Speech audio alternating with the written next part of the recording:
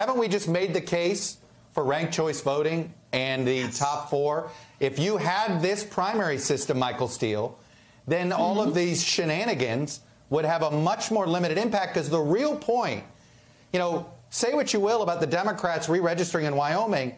Hey, Wyoming, whether you're if you're not a Republican, don't you want to know, don't you want to have a say in who represents you in Congress if you're in a ruby red state?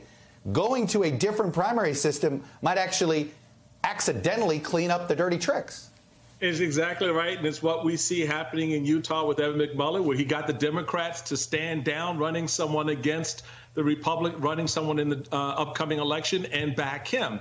So, Chuck, you just made my point. Ultimately, when I was national chairman, I floated this idea of kind of tinkering with the primaries and kind of doing away with some of it, and got my head taken off for it. But you're exactly right. Yes, I'm sure. It is the space we're leading into.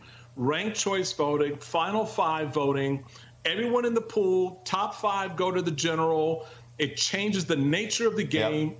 Let's get rid of this primary system, which it only plays to the hardened edges of both parties.